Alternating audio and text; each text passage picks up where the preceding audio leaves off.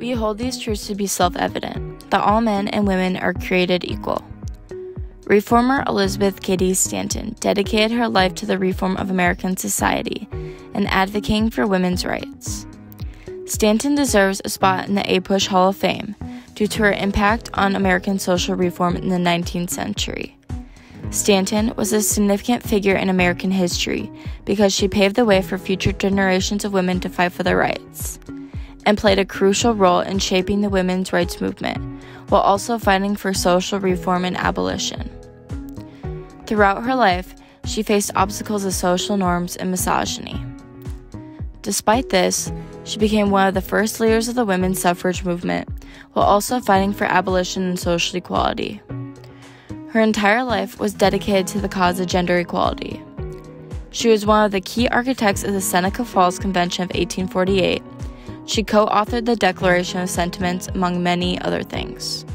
Stanton's approach to activism, as she also fought against racial discrimination and for the rights of marginalized communities, demonstrates her commitment to a more inclusive society.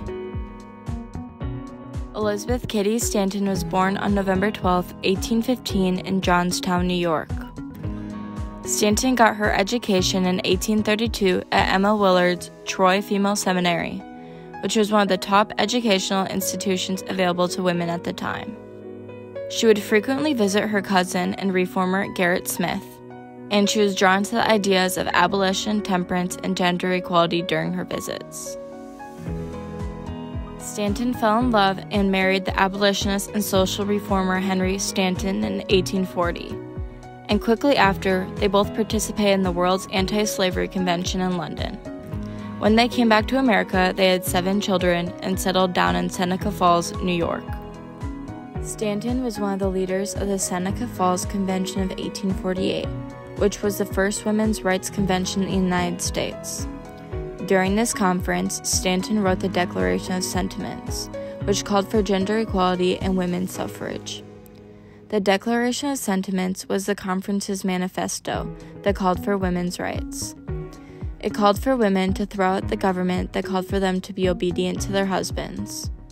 The outcome of this significant event was the passing of all resolutions except for the 9th, which was the right to vote for women. The 9th resolution quickly became the cornerstone of the women's suffrage movement. During the Civil War, Stanton fought for abolition and was a powerful protester and reformer regarding slaves' rights. After the Civil War, she then later made her voice even louder when it came to women's rights. Stanton was an accomplished author on pieces of women's rights and gender equality, and in 1868 helped write a weekly paper named Revolution with Susan B. Anthony. They then formed the NWSA, or the National Women's Suffrage Association, in 1869. Stanton was an empowering figure regarding gender equality in the 19th century, and often traveled around America giving speeches and lectures. She helped write 3 volumes of the history of women's suffrage, which took place in 1861 to 1886. Besides the social equality on rights for women, Stanton also took a religious role in advocating for women's rights. She consistently protested that the Bible was commonly used at the time, degrading women and denying their rights. Her and Harriet Stanton Bloch published 2 volumes of the Women's Bible, which was controversial but essentially sought for women's rights. Stanton died on October 26, 1902 at 86. Unlike many reformers during the 19th century, Stanton advocated for not just her rights, but rather all women's, abolitionism, and social reform. Her voice was one of the biggest voices of women during the 19th century.